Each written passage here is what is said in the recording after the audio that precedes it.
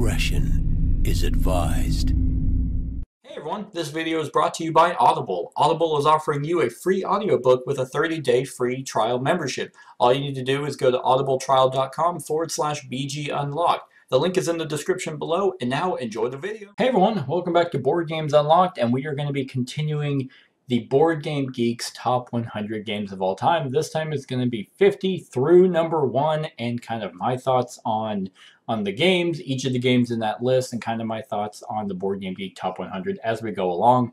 And you might get to see me, re-rate or rate some games, and I mean, it's just it's a fun romp through the top 100. So if you haven't seen the first part where I went through top number 100 through 51, definitely go check that out. But here's number 50. So we were gonna continue from where we left off. So number 50 is, there it is, Race for the Galaxy. So I've never played Race for the Galaxy, but I have played Roll for the Galaxy, which we went over in the past. Where was Roll for the Galaxy? It was number 71. So Race for the Galaxy definitely has 21 spots above it. And I think a lot of people do prefer Race over Roll. Most people like card games over dice games, so I can definitely see that. The Race has a plethora of expansions as well. Roll is slowly getting them, albeit they're extremely expensive. But I've never seen a reason to go out and get Race for the Galaxy because I have Roll, so this is kind of what kept me from playing it. And I would say Race and Roll are two drastically different games, so I would say they could both warrant being in the top 100. Whether or not they're good enough, I'm not sure. I think Roll is, but I mean, clearly most people think Race is. So 49 Seven Wonders. Okay, this game definitely needs to be in the top 100. Not only did it kind of, I don't know if revolutionize is the right word, but they kind of definitely set the tone for card drafting, and I love card drafting, so Seven Wonders is kind of like a must-have game. And it's one of those that just works at any number of players. Like, you can play up from 2 up to 7. I would say that the 2-player game is not bad. I mean, each player controls kind of a dummy character. I don't think that's terrible. I would argue that way is better than Seven Wonders Duel. But it's one of those games that, hell, even going up to 7, the game takes the same amount of time, which is amazing. And it's a civilization game where you don't screw over other people. You're trying to build your wonders, draft cards, get points. It's so much fun. The expansions are really good. They do make it a little bit more complicated, but if you're playing Seven Wonders a lot, then you can get the Cities expansion, the Leaders expansion, Babel if you really want some randomness, and then the Armada, I think, was the latest one, which adds a seaboard, which I think is really cool too. I thought that's added some freshness. So Seven Wonders for sure gets added, or it deserves to be in the top 100. Nemesis. Ooh, I did not know this game made it to the top 100. Nemesis is a game by Awakened Realms, which is kind of one of those, they came out with This War of Mine, and then they did Lords of Hellas, and then now they've just become a name where it's like, if it has Awakened Realms' name on it, it's gonna sell. It's most likely gonna be fantastic. So I don't know what formula they're using, but God, keep doing it, because I love their games. Nemesis is no exception. I actually need to raise this to a 9 because of its expansion. So I got the Kickstarter, so I have the Carnivores expansion, and I have the Void Seekers expansion, and it also added kind of a campaign. But what's really cool is one of the expansions is a mini game after the main game, where you are another crew going on to the, I think it was called the Nemesis, you're going on to the ship after the events of what happened. So this game is a semi-cooperative game that does it right. I have done a run-through for Nemesis, so definitely go check that out.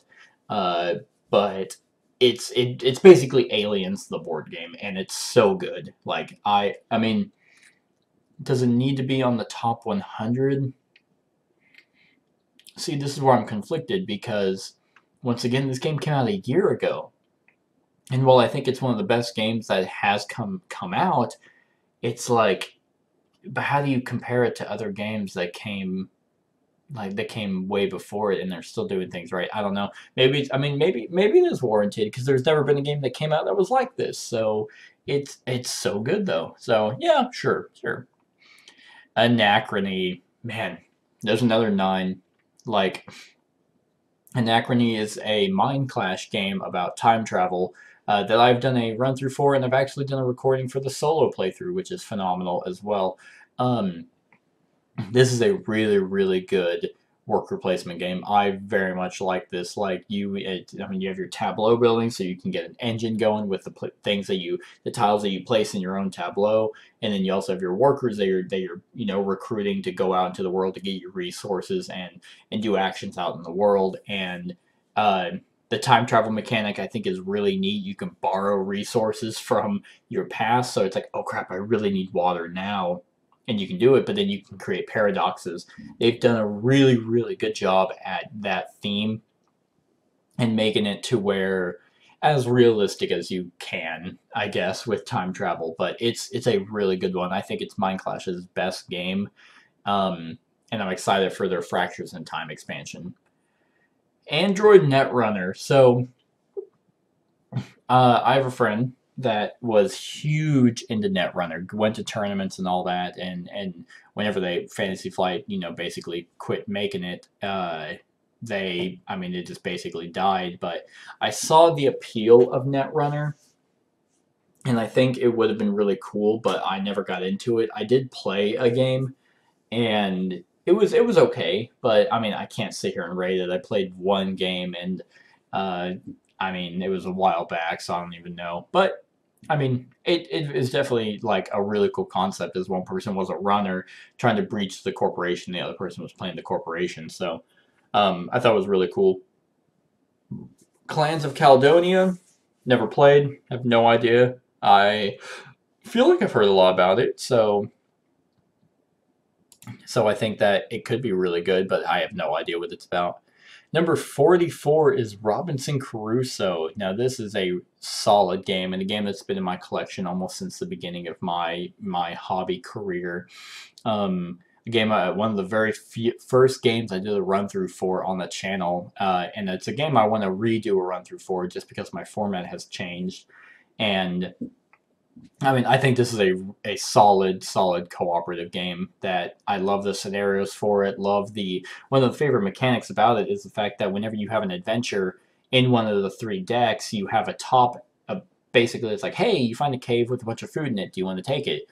Oh yeah, hell yeah! It's like, okay, we'll take. And there's a bottom effect, but I'd cover the bottom because that's the repercussions. And so it's like, yeah, okay, yeah, we'll take 10 food. Oh yeah, and then you shuffle into the event deck, and then that could come back. And let's say you draw that card, it's like, yeah, a bear smells the food. Now you have to fight a bear off, and it's like, oh crap, we were not planning for this. So it's it's a lot of fun. The scenarios are all unique and different. That makes it a blast to go through. Their second edition streamlined the rulebook, made that a lot better, kind of upgraded the components, put in some community event scenarios, and their expansion Mystery Tales adds the campaign and some other ones that I think is really cool. So I really hope. I mean, they did a Voyage of the Beagle, which I thought was a really good expansion, where you're like traveling with Charles Darwin and going through a mini campaign with him.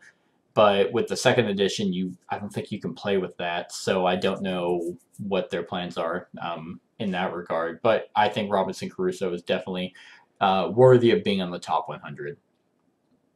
Voyages of Marco Polo.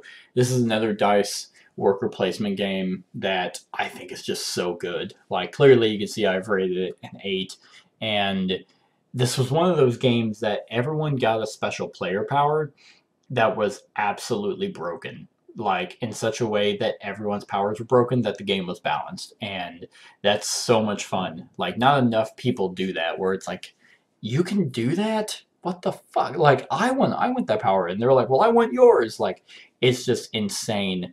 And the dice work replacement spots are super solid. The ways that you're gathering points for this. Now, the theme sounds boring as hell, but the gameplay is very streamlined, and the player powers kind of make this game. So what sucks about it though is that this game has expansions that are almost that are impossible to find. So now I'm interested because they've done a second Voyages of Marco Polo, and I'm not sure if it's released to the United States yet, but I'm curious to see if that's any better than this one, if not better, and if it is better, then like, I mean, I don't think both should be on the list, but as of right now, I would agree. I would agree. Now, should this be higher than a lot of these other ones? I don't think so. But that's 43, the 43rd best game of all time. I don't know. I don't know. I mean, that's the thing is you have so many people like because oh we'll get to that in a sec. But so Voyages of Marco Polo. Le Havre. Never played. I have never played Le Havre. I know I've been told multiple times that I should. And is this Uwe Rosenberg? It is. It is. So I most likely will be coming to it. Like I'm trying to, check out all of his games. Like I've checked out Indian Summer. That one's a lot of not Indian Summer. Yeah, it was Indian Summer. That one is a lot of fun. I have a Feast for Odin and its expansion that I just need to get to the table, but I haven't. So I'll get around to it. But as of right now, I haven't played Le Havre. Azul. Okay, so I have played Azul, and I've played Azul quite a bit. I would say Azul is a 6 out of 10. And here's why. So before anyone like freaks out and shits their pants, 5 is average, so I think Azul is a little bit above average. I found Azul to be kind of simple in terms of kind of its gameplay. Very pretty game, like it was. I mean, very very nice. Simple puzzle game. Like the tile drafting and kind of the how you can force your opponents to take certain tiles, and I like the pattern of trying to. Okay, I need this many blue in this row to slide them over, and then I did like that. The gameplay was fine. I just found it to be a little bit more simple for my taste. And I mean, it's not like if someone was like, "Hey, do you want to play Azul?" I'll most likely say yes. Like I'm not gonna be like, "Ugh, Azul." Well, you're a shit player. No, it's like Azul was fine. Now I definitely don't think it needs to be 41. Like God, I remember when this game came out, and it was in 2017. It feels forever ago, but like everyone and their mom was like loving on Azul, and it's like guys, like calm down. Like it's not the best game ever, and they've since released 2 expansions: the Stained Glass of Sintra or something like that, and then some summer one. I haven't played either of those, so I don't know. I've heard they're both better than the base game, and I would hope so. I haven't played the Stained Glass one because I have Sagrada, so I was like, why do I need another Stained Glass game? So I don't know. I don't know, but I mean, Azul, man, I really don't think this needs to be on 41. That seems, I mean, these are probably the number of ratings, so that's most likely why it's so high. You have 36,000 people who have voted on it, and I mean, it's a good family game, I guess. So that's probably why, but I don't know. Hey, that's the first iteration in this. So I have played 1, 2, 3, 4, 5, 6 out of that segment. Hey, going up from the last one. Why is my pen not working? There we go. Okay, moving on to 40. I have never played Eclipse. It was one of those things that I think at the time a lot, it was like Eclipse or Twilight Imperium. And Twilight Imperium is more up my alley anyway, and Eclipse was definitely more Euro at the time. I'm sure I would like Eclipse, but I mean, as far as I know, they're not doing another one. They're not doing expansions, so I have no reason to go out of my way to buy one. So yeah, I mean, haven't played it. 39. Whoo, that is interesting. So Root, man. Root is a phenomenal game, phenomenal asymmetric game. It's essentially a war game, and every player plays a woodland faction that plays radically different from everyone else. Like, not in such a way of like a player power, because that's not, I wouldn't really call that asymmetry, but literally how every person plays the game is completely different. But their goal's the same, so it's like everyone's trying to get 30 points. So unlike Cosmic Encounter, for example, well, no, that's kind of the same too. Um, but no, it's like not everyone has a goal that they need to meet to win. Like in Vast, for example. Vast, okay, the warrior is trying to kill the dragon, dragon's trying to escape. None of that. Everyone's trying to get 30 points, but they do that in a completely different way. I think Root is drastically better than Vast. It is such a good game. I love every faction like in it. Like every one of them is so much fun to play.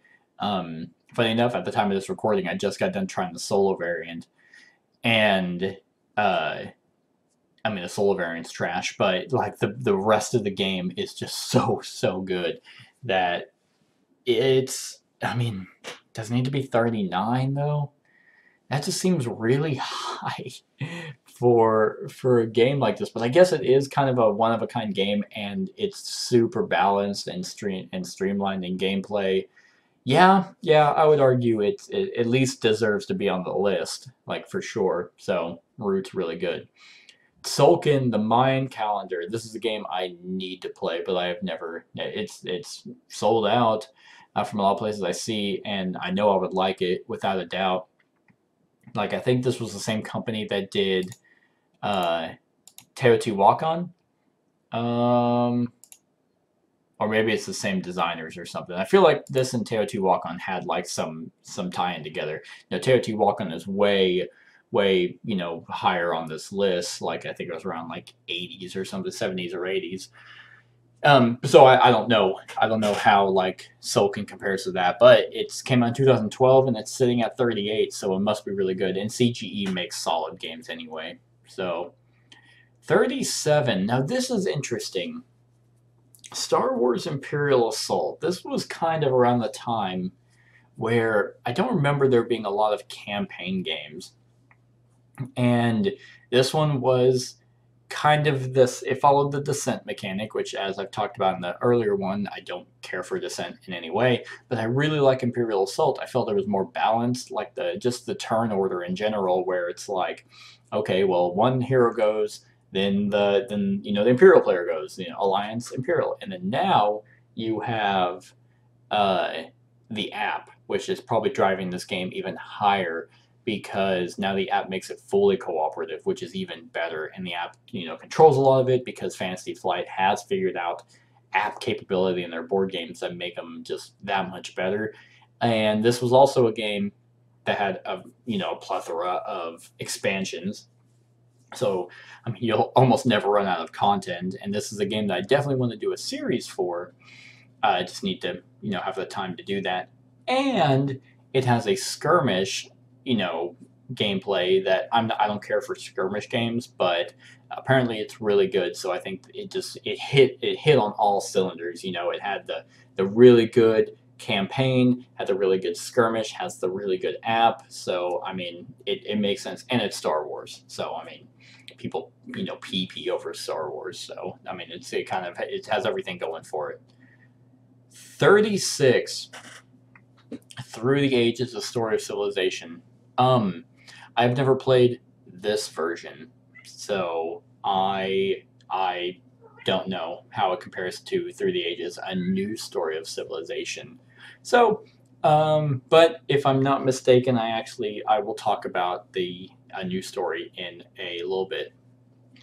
Mechs versus Minions is one.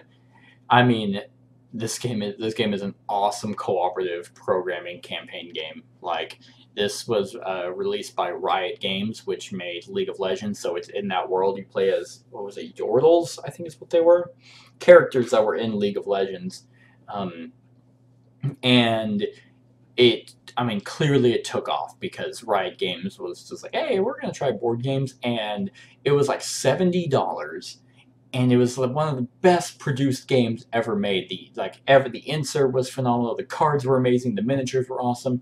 Like everything came in vacuum sealed cases, and they sold it. They took a loss on that because no other company would ever sell a game like that. Like CMON, if they released Mechs vs. Minions, it would have been like $200. Like they sold it for 70 because they had the money essentially to burn. Like they've made so much money off of League of Legends that they're just like, hey, we'll give this a shot.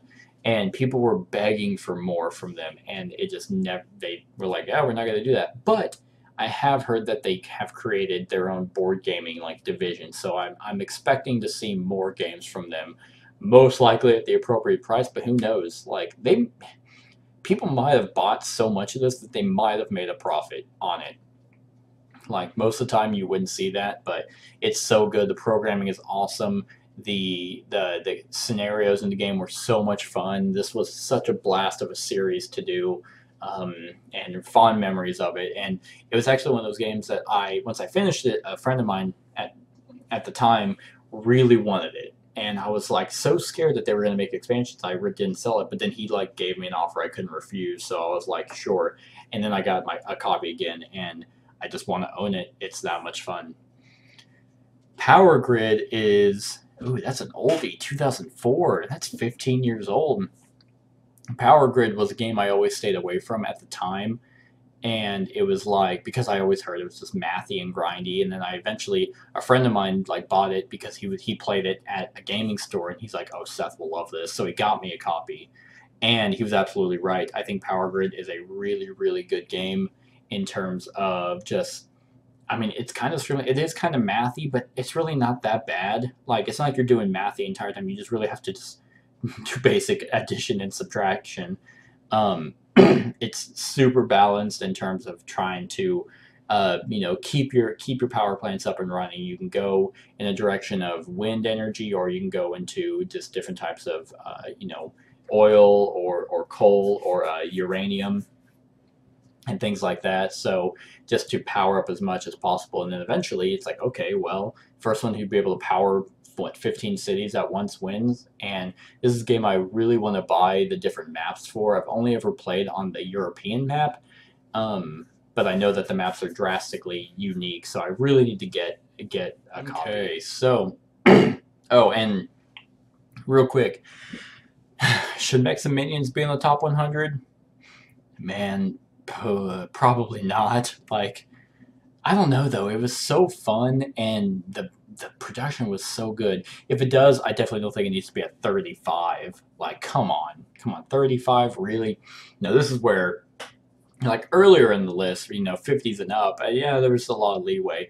Mechs versus Minions, like, even though it's really good, like, I mean, the gameplay is not mind blowing. I definitely think it should be maybe 70s or 80s, but 35, no way. Power Grid, though, I do think is kind of appropriately placed for being that old and still that good. Like, it's definitely worthy, and it's still getting some support. So, who made that game? Was it? I think it was Freedom and Freeze. Yep, Freedom and Freeze. So I was right. All right, 33. Oh, really? Kingdom Death Monster, huh? At 33. So, actually, I'm going to change that to an 8. And that's appropriately placed as of right now. Earlier, whenever we did our first discussion for it, and I'm doing a series of Kingdom Death Monster right now. So you definitely, I think we are in Lantern Year 10. So I mean, we're on our way. But whenever we did the first discussion, I gave it a 10 out of 10, and then played, way more games, and then it's dropped to a 7 for me. But Kingdom Death Monster is a unique beast. It is kind of a hobby game because of just the sheer amount of miniatures and just content that is for this game, and just the different campaigns that you can play and how to play it. I mean, the best way it's been described to me is it's Monster Hunter, the board game, and that's absolutely right. Like, you have your heroes that you have to keep fighting monsters over and over and over, and just to get better gear to be able to, boost up your character with better, like I mentioned, better gear to go fight more monsters, and you just kind of power on through the base campaign of Lantern Year 30, and you have events and stuff like that. But it's a very dark. Like, I love this world, and like, I do love this game. I think it's a lot of fun, but it is very, very stressful because the game is definitely not your favor. It's very difficult. And man, fuck. I just, backed their stuff, their gambler's chest, and, year 4 or wave 4 stuff on Black Friday, and I mean, this game is insanely expensive, way overpriced, really, for what it's worth. And I don't know how they're justifying that, because, like, there's games that come out that have way better minis or just as good minis, and they're not that expensive. So you definitely understand, like, oh, people will pay this much for this shit. But, I mean, because you also have to assemble the minis, which I actually find very therapeutic, and I do enjoy doing that. But, like, there are times where it's like, really? Really? Why do I have to put this stuff together? Kingdom Death Monster has a lot of stuff going for it. I don't think it needs to be 33. I do think it needs to be on the list. But what's super weird is that you have Power Grid, who has 51,000 voters, and Kingdom Death, who is above it, with 6,000. And I guarantee you there's 6,000 other people who spent so much money on it that they're convincing themselves that this is a 10 out of 10 game. And it's like, yeah, it's not, though. Now, I think it needs to be on the list because it is revolutionary and is a unique, one-of-a-kind game. But it doesn't need to be 33. Okay, Pandemic Legacy Season 2. Wow, okay. So, Season 2... I would say Season 1 was way better. I wouldn't say way better. Season 1 was better than Season 2. But I did enjoy the Season 2. And I'm not going to go over any spoilers here. I've done a series for Pandemic Legacy Season 2.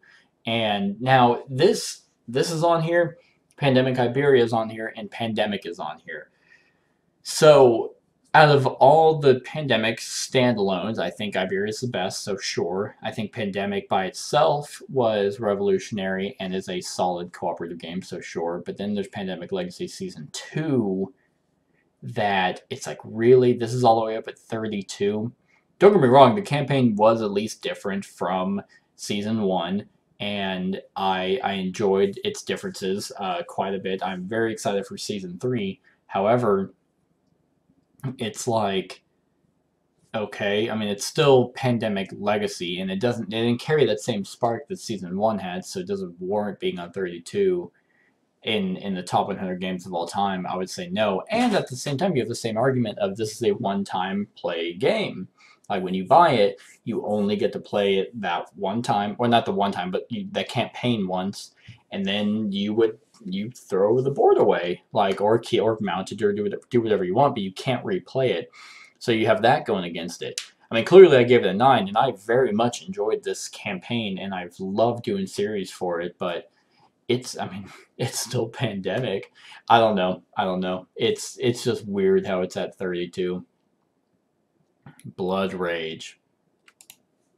What am I doing? What am I doing there? There we go. I think I dropped it to a 9.5 initially because of its expansions.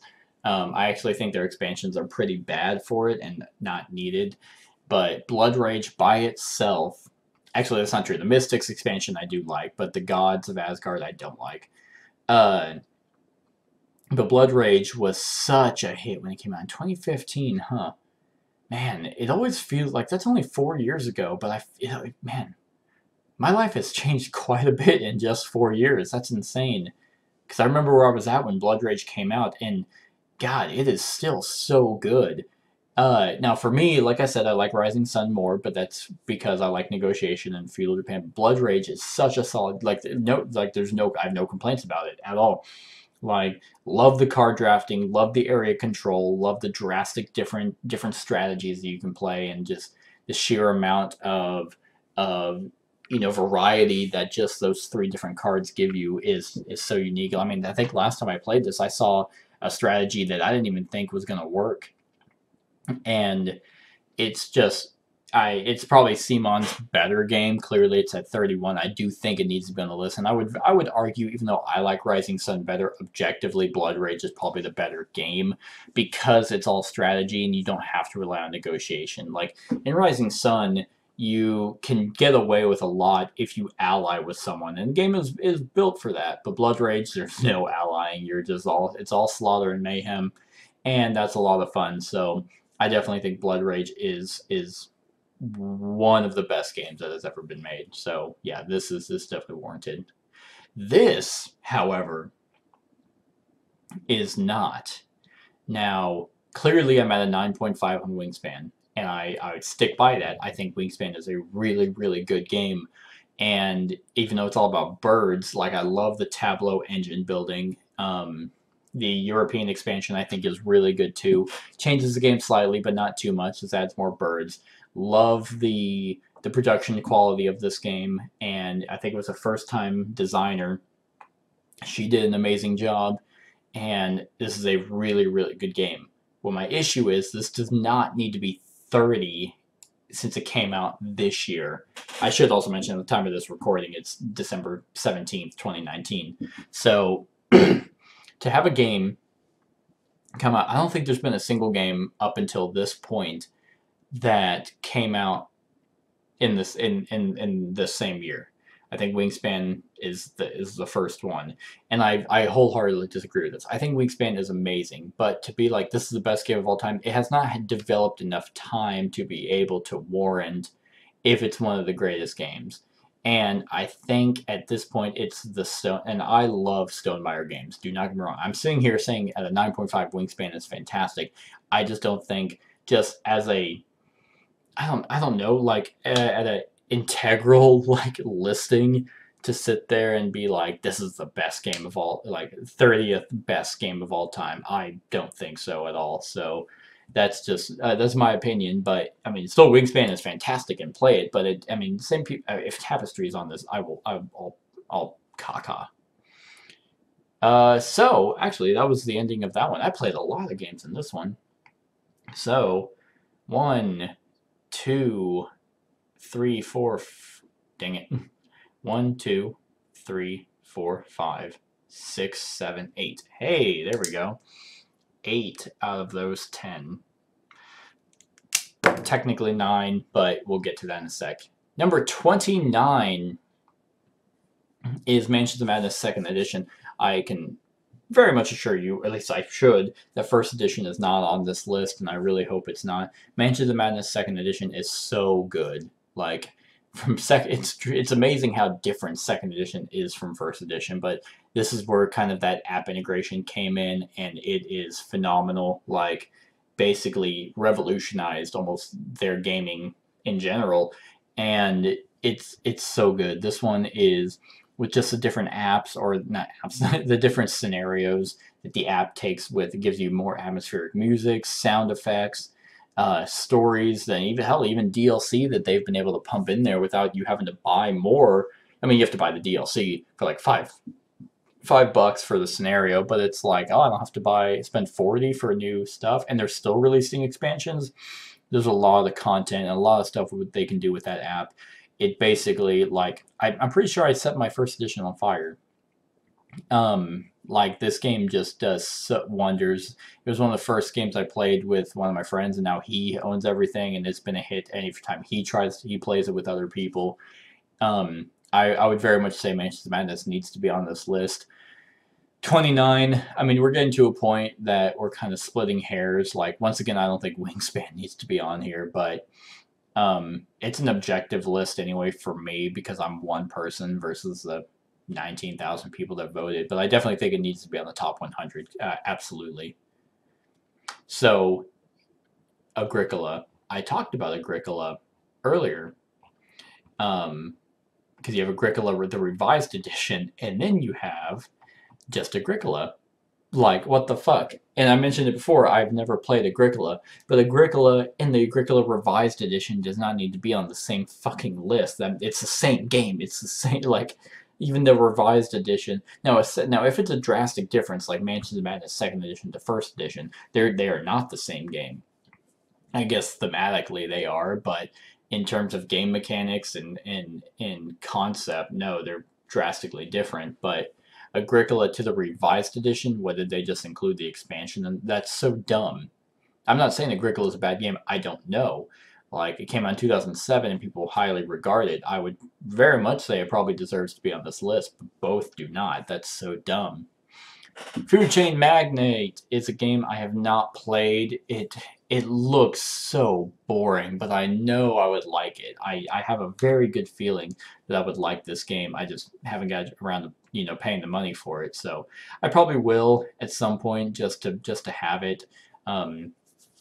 I know you just run your fast food chains, so I think I might like it. But it's also, there are games, same with Agricola, why I haven't played it, is my gaming group doesn't have an interest in those types of themes. So like, yeah, they'll play them with me, but then I'm like, well, will they play it again? Sure, they probably would, but it's like I don't want to force them to play games that they really don't want to. Orleans. I have played this game. I think I have accidentally created the deluxe version. Uh, Orleans is almost an absolute masterpiece. This game just was actually sent to me by a guy. I don't even know if he watches my channel anymore, but he was like, "Hey, have you ever played Orleans?" And I was like, "No." And he sent me his copy to do a run through for, and I thought that was awesome. That was such a cool thing to do, and I'm glad he did because I never would have played this game otherwise. And this probably started, kickstarting my love for Euro games. So I love the bag building aspect of this. The expansions for it are top notch with the trade and intrigue, or I think that's what it's called. Then like the one that adds the cooperative and the solo version.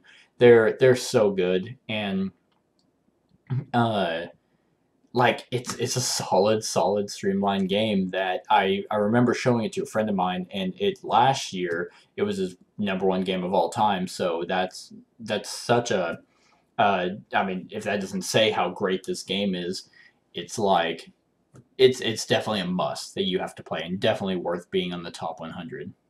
Caverna, never played. I have never played Caverna, uh, and I don't know. I think they, what was it, Cave by Cave or something, where it was like a two-player Caverna.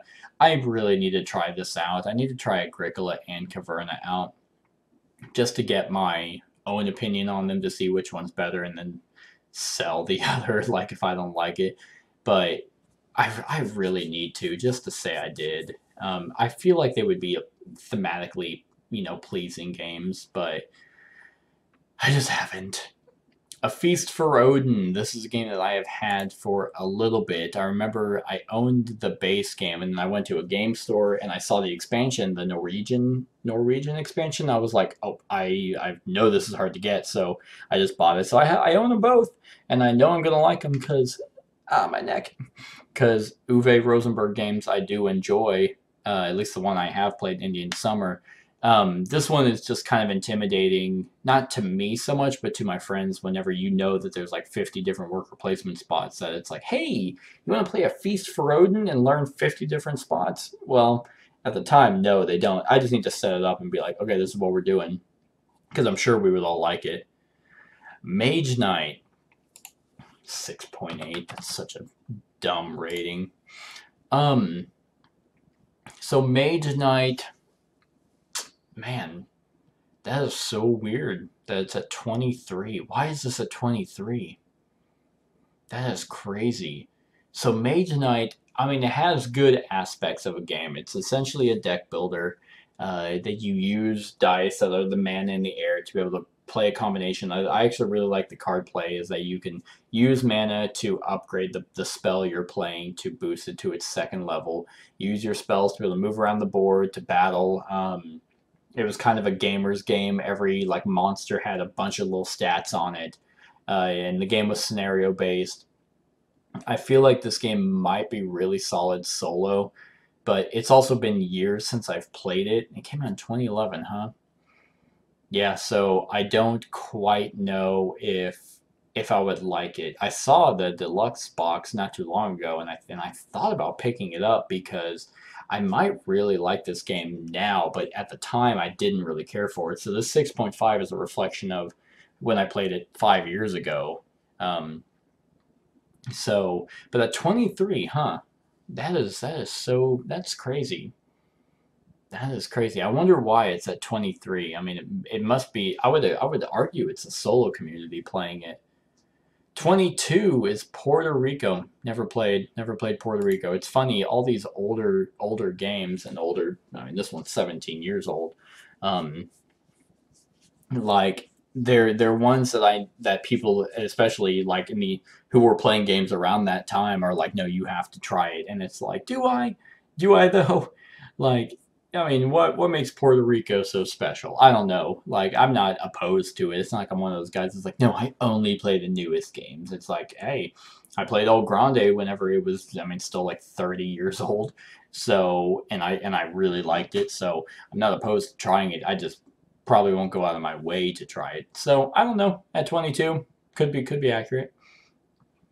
And then 21 is Arkham Horror the card game. This game is so good. Like, and I love that they keep releasing expansion. This is a deck building game that I absolutely love.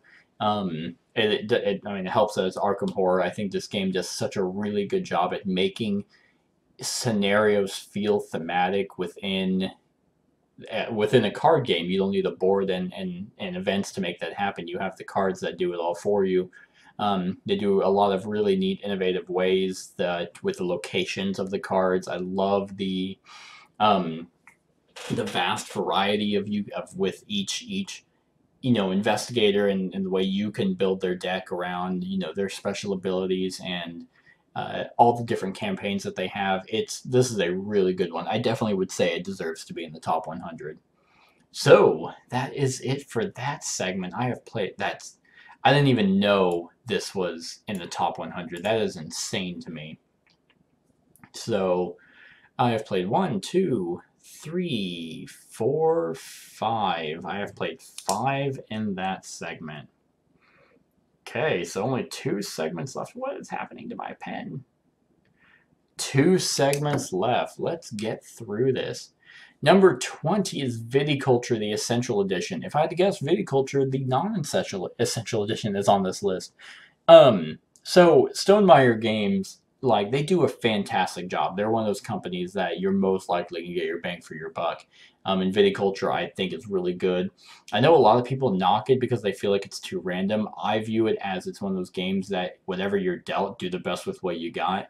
Um, and because and a lot of it is like the people that you can draw from the cards. It's like, really, you got that one? It's like, look, you can get one that's really good for you too. It's like, just do the best with what you got. Most of those cards aren't game breaking.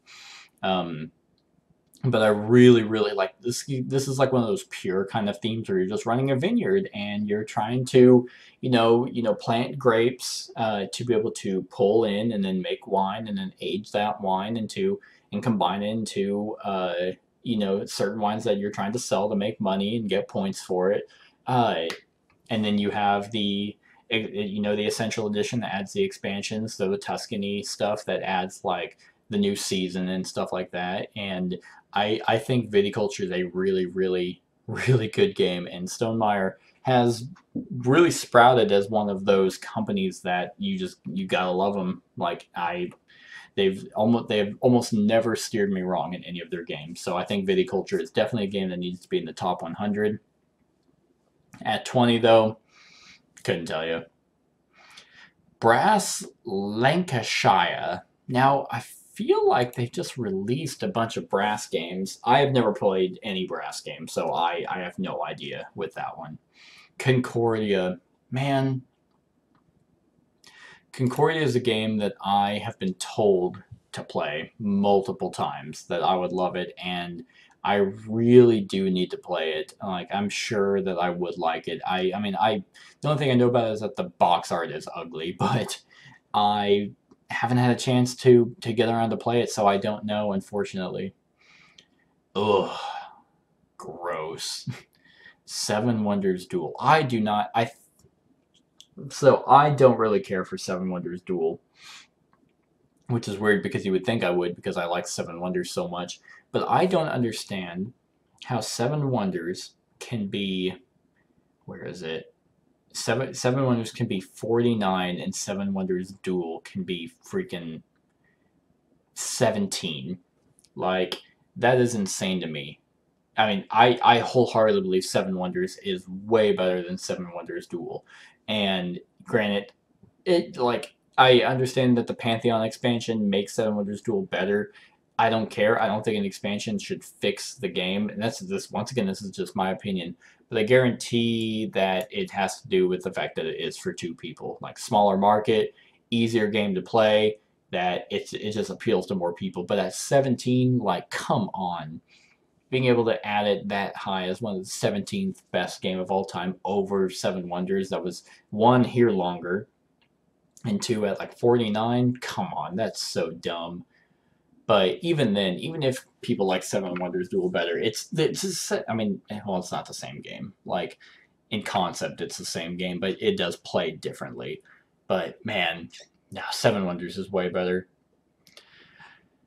The Seventh Continent at 16. I actually thought this one was higher. So the Seventh Continent was one of those Kickstarter games that is absolutely innovative. It's a survival game where you just have like 5,000 amounts of cards that the cards are your board and you lay them out and you're discovering new cards. And if you look at like the card, you're like, oh, this has a 14 on it or something. And you look for the card and you find 14 and you replace it, which adds a new exploration thing.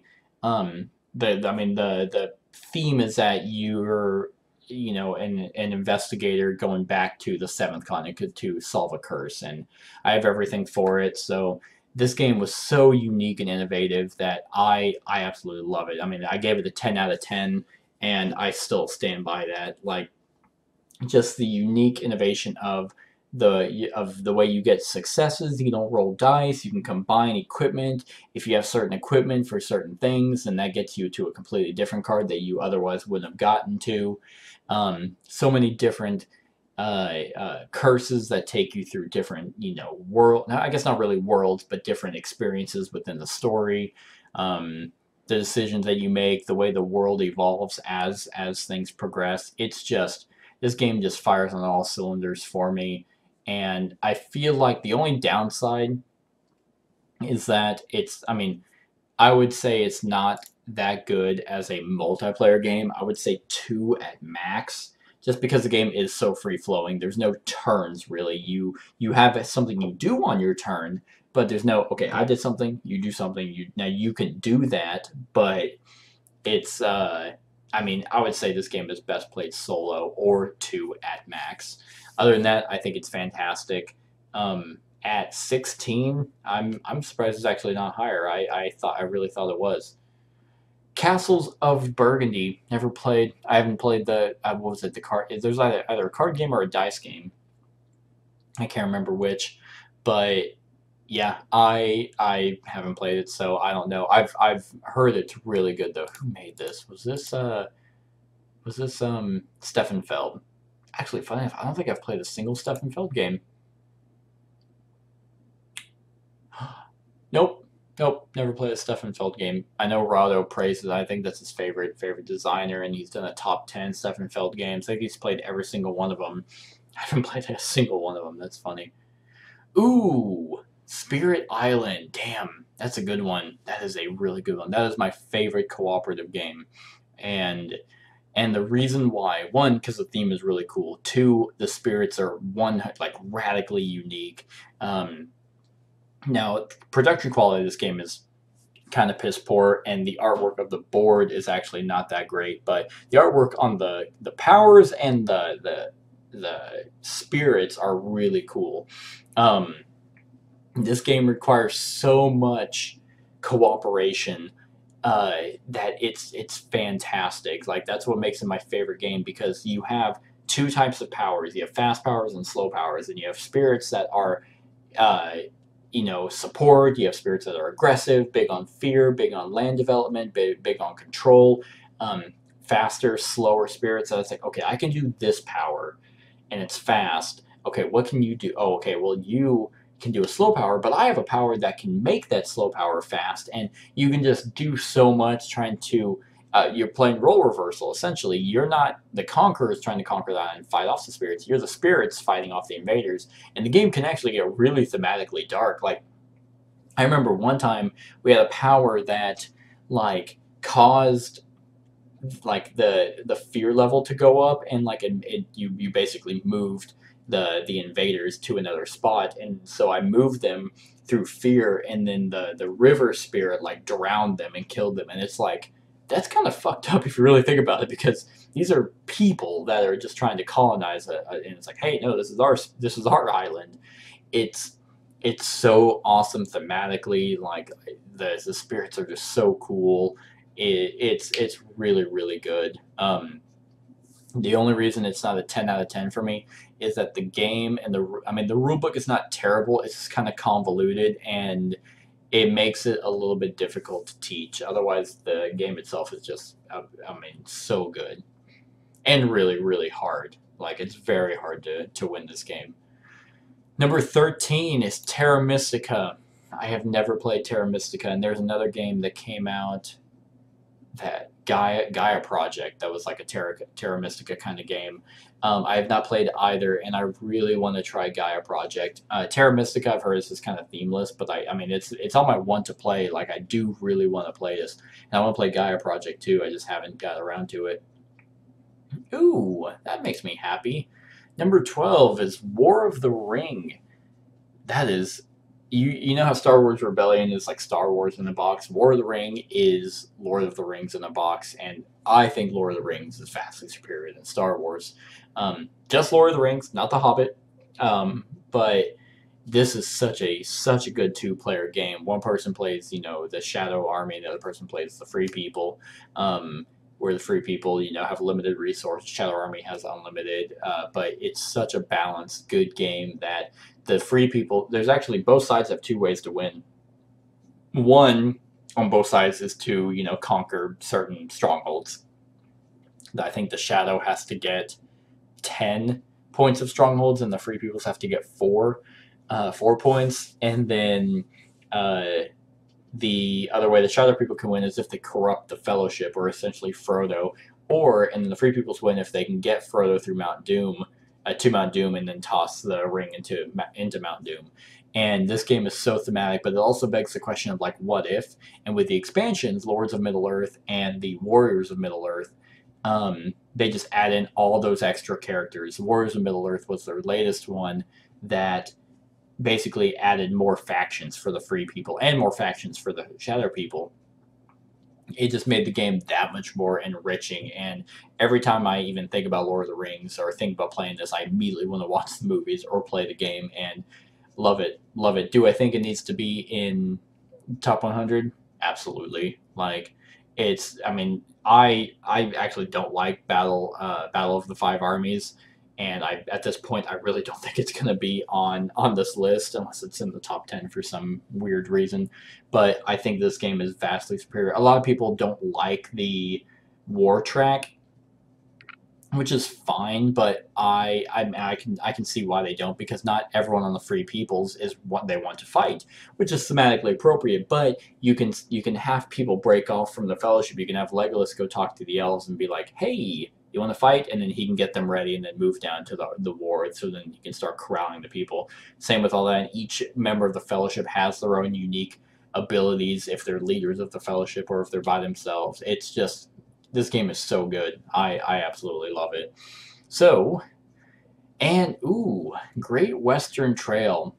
This was a game that I picked up kind of on a whim. I had heard it was good, and then whenever I played it, I was just blown away by how awesome and streamlined this game is. You're essentially herding cattle, and just the multitude of ways to get points in this, the different, the train track, and the, how far you're sending the cattle, what kind of cattle you're bringing in, what stations you're building, as people are just kind of going through it. It feels like you're going through the motions, but you're really not.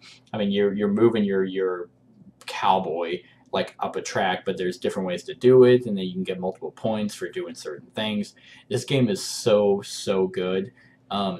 I remember one time I played, though, like the path that I took was a path that a friend didn't, and by the time we got to final scoring, I just like got done tallying, and then I was just like, all right, so what do you think? Because it was like 90-20. It was such a radically, it was an outlier game. It was one that I immediately went out and got the expansion for, because this game is just it's so good. And his other one, what was it, Blackout?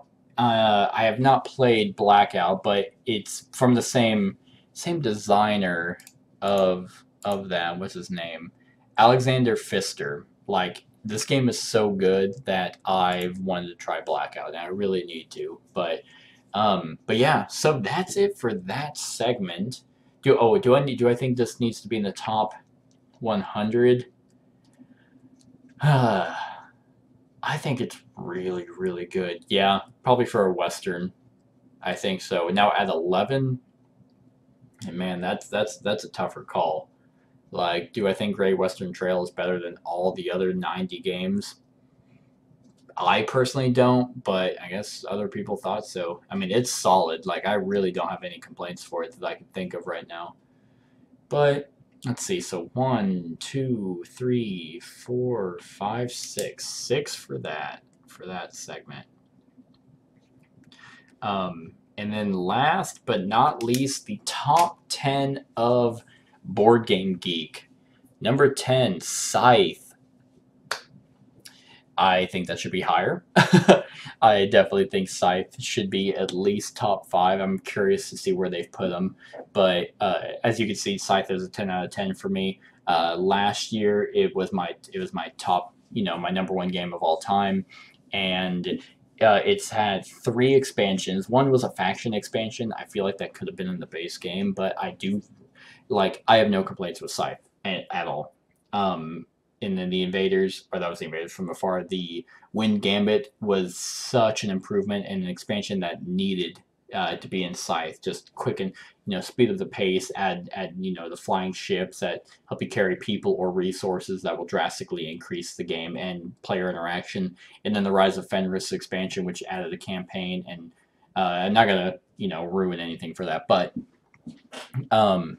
it's just all fantastic, and a game that has just gorgeous artwork, streamlined, solid gameplay. Like I got nothing. I mean, it makes me happy. It's in the top 10 games of all time. I definitely think it needs to be higher though, and definitely, obviously, deserves to be in the top 100.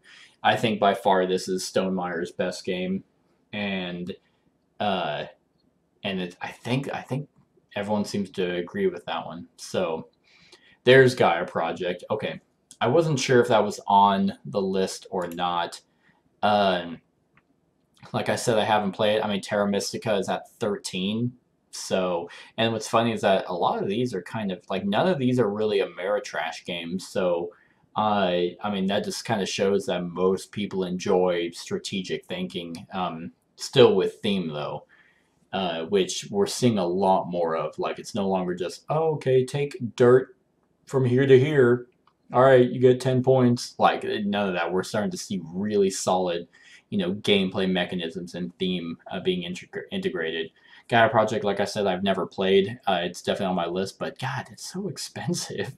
So, hey, on Amazon, it's $77. That's not too bad. See, that's the thing, though, is like market price, it's 100. Like, it's difficult. I do try to support well, I don't really have a local game store where I live, but one that's relatively close. I try to support them as much as possible. It's just hard to go out there and pay the extra $20, but it is what it is. So I've never played Gaia Project. No. So Star Wars Rebellion, like I mentioned, if you really like Star Wars Rebellion is Star Wars in a box. My biggest complaint with Star Wars Rebellion was that, and I played it quite a bit whenever it came out, so maybe I would like it again, but at the time, I was like so burnt out, and like I do like it. Like, the Empire has to find the base, and then that's exciting, and then you have to strategically try and complete missions and send people on missions and things like that as the rebellion to complete it. And then like over time, like if the Empire cannot find you or cannot take over your base, then the rebels will win. And I would argue that the game is in favor of the rebels more so than the Empire. So it was a little unbalanced in that aspect. But other than that, like I personally think that if anything, these two need to be switched: the War of the Ring and Star Wars Rebellion. But that's because I like Lord of the Rings way more than Star Wars. Clearly, I'm probably the outlier in that. But I mean, Star Wars Rebellion definitely was kind of revolutionary at its time, and they released the expansion Oh, what was it? What was that expansion called? I can't remember what the expansion was called, but I do remember that it definitely streamlined the combat. It made the combat way better. So, uh, I don't know. I don't know. I really have no inkling of playing Star Wars Rebellion again. I don't really. Should it be in the top 100? I would say yes, because I mean, it is a really good Star Wars two-player game. If you want to know movies 4, 5, and 6 and kind of be in that world, that's the game that you wanna play. But I don't think it's number 8.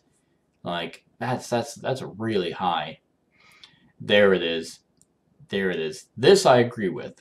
Twilight Imperium 4th edition I agree with. Wherever the hell 3rd edition was, I don't remember. It was in here though. Um anyway, I like Twilight Imperium 4th edition is, like I mentioned earlier, basically 3rd edition but streamlined and quicker. And basically the biggest difference is that technology track. In 3rd edition you had and I've done a no run through review for 4th edition, but in uh, 3rd edition you had an actual tree. Like you needed this specific tech and this one to get this one, and so on and so forth. And it was so convoluted and confusing to new players, and hell, even kind of like regular players, that it was just kind of annoying to go a tech route. In 4th edition, now it's just color coded. It's like, oh, to get this, I need a red and a yellow. Great, I can get that. And then, I mean, they kept the factions. The factions are still unique. The gameplay, I mean, hell, even better thematic improvements. That now there's no longer a politics track just because someone picks a politics track. Like you go over laws and rule changes from that. If someone controls Mechatol Rex, which is the main city, that make like thematically based in the Twilight Imperium world, that makes sense. That's like your government planet, so it makes sense that they're going to be doing laws if someone's there controlling it, not just randomly. So, and you still vote based off of your influence and all that, and I think that's great. The game is essentially the exact same but better, and I mean I definitely think it needs to be. I think 7 is actually appropriate. Where my problem is they still have 3rd edition in this list, and it doesn't need to be. Like I don't so that's why I'm pretty sure that all of this is just fucking, you know, I guess based off of people's like votes and or like rankings. And so there's 9,000 people that probably rated an 8 or higher. So then it becomes, I don't know. I don't know how this is comprised, but I wish Board Game Geek would kind of streamline this a little bit better so that you don't have a revised edition of Agricola, and Agricola you don't have through Twilight Imperium 4th edition and 3rd edition. It's just stupid. Like you can have other games in this that aren't the same game. Number 6, Twilight Struggle. So this one's interesting because this game was number 1 for so long, and now there's 5 games that people deem to be appropriate or better than it. And Twilight Struggle is a solid fucking game. Like basically the Cold War. One person plays the USA, the other person plays the USSR, and there's just that absolute sense of a tug of war of trying to control certain areas, use cards to benefit yourself, but also if you use them to benefit yourself, you're benefiting the other player. There's no first person to 20 point. I mean, there is that, that's how you win, but there's no 2 tracks. You compete with points. So if I gain 10 points, or if I gain 5 points and then the other person gains 10 points, they only move up to 5 instead of 10. So that's an interesting struggle of tactics. You have the space race that give you benefits if you get up and you start doing well on that. You also have the sense of maybe a nuclear apocalypse or a nuclear warfare. This game is really, really good, and unfortunately, it's a game that is difficult to get to the table because it's kind of a beast to learn. But man, one of the best kind of war games that I've ever played. I guess it's a war game. I mean, it's called the Cold War. But and coming out in 2005 though, and being at number 6, hell, I think it was 3 years ago. It was usurped. So, I mean, it was number 1 for a very long time, and I would say that it makes sense at being number 1. Now at number 6, who knows? Huh. Brass Birmingham. Okay, so they did release a brass game. recently. I've never played it. I don't really know anything about it. I know they had the brass Lancashire, whatever it was. I don't know how drastically different those games are. If they're basically the same, I don't know. But for a game to come out in 2018 and be number 5, that's that's I guess that's pretty special. But I don't know. I don't think I see. Here's the thing: is like this game came out in 2005, and that's proved for over 14 years that it's been solid. Uh, like look at this, like 2016, 2017, 2016, 2017. This is the 4th edition, so I mean, like I said, it's basically the same game. My problem is not that this is at 7. My problem is that 3rd edition is still on the list. But it's like really, I don't know. I don't know. A lot of these games, like I said, are very, very good and are highly appraised. It's just weird how they're so high. Here it is. So number 4 is Through the Ages: A New Story of Civilization, and they have at number whatever. Where is it? Where is it? I remember it being right there, 36. It's the same game, except now this one is it's just a cleaner, streamlined game, but they're the same fucking game. So this is fine. Like Through the Ages is one of those games that 8.9. Like what's the 0.1? Why is that so different? I don't know why I rated games like that. So I gave it a 9, and I previously owned it, but this game was one of those games that it's like, it was so good. This is going to be so weird. It's so good and so much like a Civilization game that I'd rather play Civilization on my PC. So this game took so long to sit around the table to complete that. It's like, okay, I'd rather play it on PC and then be able to break it up and save it. Now, they're about to release an expansion for it, which I was very surprised, but this game is very, very solid. And it's actually one of the games that I regret selling. I'm actually going to pick it up again because it is really, really good. Like, if you like Civilization games, this is the best one on the market, without a doubt. And, I mean, because you do go through those peaks, and you do have that sense of, like, this is the civilization that I want to build. The government change, the leaders that you want to recruit that are going to give you powers, whether you want to war with someone or make peace with someone, and you want to advance in a certain way. This is the game for you. And I mean, I still give it a 9, even though I sold it. It's that good. And I mean, I'm gonna pick it back up. It's actually in my cart. So now, what makes me mad is that it's not that this is at 4, it's that the other one is still on the list. Like, I mean, I know I've said it multiple times, but that's what makes this list so stupid, is that most people, if they want to look at this, they're like, well, that's the same game. And I know it's just a list and it's clearly subjective, but it's like, if people want to look at it and be like, hey, I want to own the top 100 games, well, I mean, really, it's like the top 90 games, 95 games, that they could be missing out. I don't know. Number 3 is Terraforming Mars. This game is an absolute banger. Like, whenever this came out, it just took the world by storm. Like, this is people's favorite games of, like, all time. Terraforming Mars is amazing. The Prelude expansion is phenomenal. I actually just did a solo run through for Terraforming Mars, so you can go check that out, and my thoughts on the expansions for it. This is an awesome engine building game. Multiple ways to score points and play the way that you want to play. And I mean, really, like, actually, let's go ahead and give this a 9 because the expansions for it do uplift it. Some, like, I think aren't really necessary, but others I think are really good, that I think the overall, like, experience of them is a positive. So it goes up a point for that.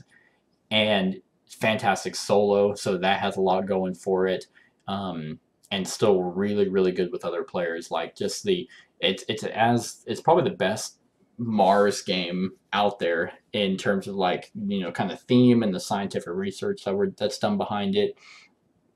I can definitely see why it's at number 3. Definitely deserves to be on the top 100. Number 2 is Pandemic Legacy Season 1. This was the game that usurped Twilight Struggle and has since now three games before since then have, you know, come up close behind it.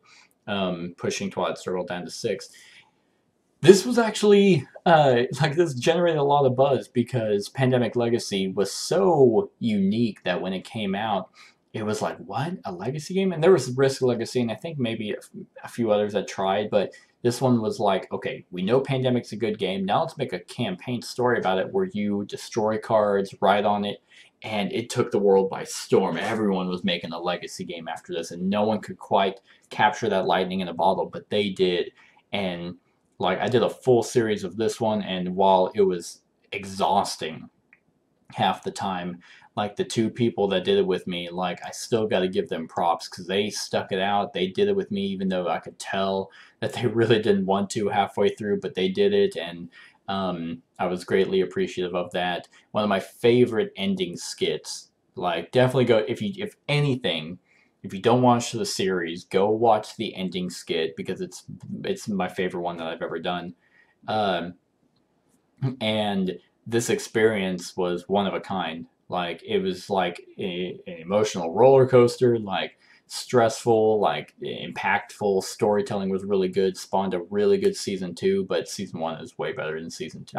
Like I said, not way better, but it is better than season 2. I am excited for season 3. But what's weird is that people are considering this the second best game of all time, and I don't agree at all. I think this is a really, really good game, but one, you play the campaign once.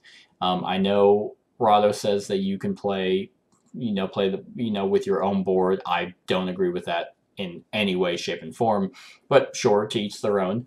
Uh, and I mean, you can play the campaign over and over again, but you're not going to have that, same feeling. You're going to know what's coming because it's not choice based.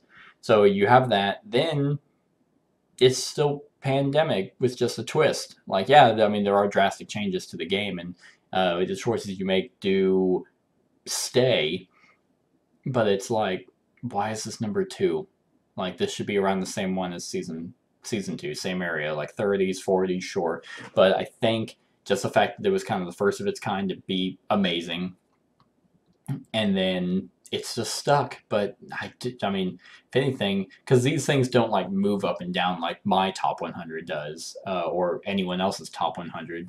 They're kind of static. So even as games come in, like Legacy Season 1 is gonna stay. It's just gonna slowly move. I don't know, like, because I don't see Twilight Struggle coming up above Brass or something. I mean, it might. I don't know, but I definitely don't think this needs to be number 2 on the list for sure. Like, I would say this one in season 2. I don't think season 2 should be on the list. Like, I think season 1 should be on the list, but that's just me. And finally, number 1 game on Board Game Geek is Gloomhaven. Now, Gloomhaven is kind of in a similar boat as Pandemic Legacy Season 1 and 2, is that it's an experience based around a really good gameplay. So now I have it as a 10 out of 10, and I still stick by that. And I'm doing a series of Gloomhaven right now, still ongoing, so you can definitely check that out and keep up with my story and my decisions. But yeah, I mean, Gloomhaven is a fantastic game. And here's the thing: I don't know what game should be number 1. Like, clearly I have my own personal taste, and 30,000 people have voted that Gloomhaven is, I mean, at least like a 9 or 10 for them. And this game became the higher. I think a lot influences a lot. Like Rado, I think this jumped to his favorite game of all time. Tom Vassell was his number 1 game. Cosmic Encounter. Oh shit! I just realized Cosmic Encounter is not in the top 100. That's interesting. Huh. Anyway, like, Cosmic Encounter was his number 1 for a long time. Then Gloomhaven came out, then that beat it, and it was like a cult of the new kind of thing. And I think that's what influenced a lot of people. And the other thing about the whole rating system of Board Game Geek is just absurd because people will vote it a 10 just for hype. Games aren't even fucking out yet. So I guarantee you that plays a number into this, that the number of voters are people who voted for it before it even came out. And I mean, they didn't go in and delete it. So this is all just kind of skewed data, but this was a huge thing when it came out. It's been number 1 for the past 2 years. I had a problem with it because it became #1 and it was a brand new game, and I'm like, how? How is that the best game of all time? And it came out at #1, and it's #1 and came out this year. Like, it's just absurd to me.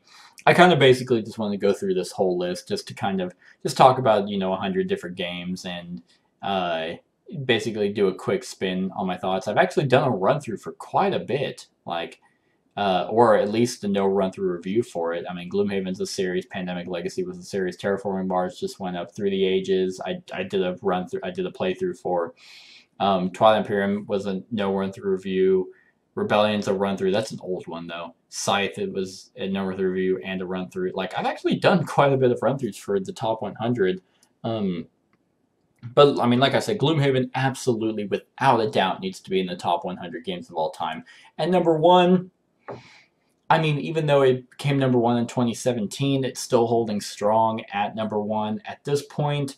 I would say, sure, like, it's the gameplay I think is phenomenal. Like, it's a Euro dungeon crawler. Like, there are some weird things about it. Nothing that's like a huge negative for me, but not even really like a minor. They're just weird, just things that you have to, like how certain items that you exhaust or others you consume, but it's like, but it's an axe. Like, did I just like break it and I'm like, all right, don't need that anymore, but I'll get it back next. It's so weird things like that. But the hand management, the deck building, the unique world, the choices, like everything fires on all cylinders for me with this game. Now there are games that are coming out that I think, like in 2019, that I think should definitely be on this list, absolutely, but none of them are. But other than that, let's see. In the top 10, I had 1, 2, 3, 4, 5, 6, 7, 8. I had 8 games that were in that segment. So let's see. Out of all. Okay, so out of all the games in the top 100, I have played 61 of them. And so, I mean, clearly that is 39 games out of the top 100 that I have not played. So take what I, say with a grain of salt. 39 games, those might be ones that are definitely worth playing. And like, with that being said, if there are any of those 39 that you are like, you have to play this game, then definitely let me know in the comments below. Like, and if any of the 39, or hell, even the ones that I haven't done run-throughs for, let me know what games you want to see run-throughs for and discussions, because I definitely have a lot more to say than the quick snippet I did for each of the games I have played. So definitely let me know those in the comments below. Real quick, I mean, I have a need to run through geek list that I try to keep this as up to date. You can go on my Board Game Geek and check this out. And it shows all the games that I own that I haven't done run-throughs for, so you can check that out and make recommendations. Any recommendations that are done get put on, like, basically as the, okay, like the, I need to do this. So you can definitely go check that out. But other than that, I hope you enjoyed my thoughts on the Board Game Geek's top 100 games of all time. Other than that, like, comment, share, and subscribe, and have a wonderful whatever time of day it is for you. Hey everyone, thank you for watching, and I really hope that you enjoyed the video. If you would like to see more of my content, go ahead and click that subscribe button and the bell to be notified whenever I upload any new content. If you feel like supporting the channel, you can go ahead and click that Patreon link to be taken to my Patreon, and any help is truly appreciated. Other than that, stick around for any other run-throughs or reviews or cool top 10s or whatever I feel like putting on. Other than that, like, comment, share, and subscribe, and have a wonderful whatever time of day it is for you.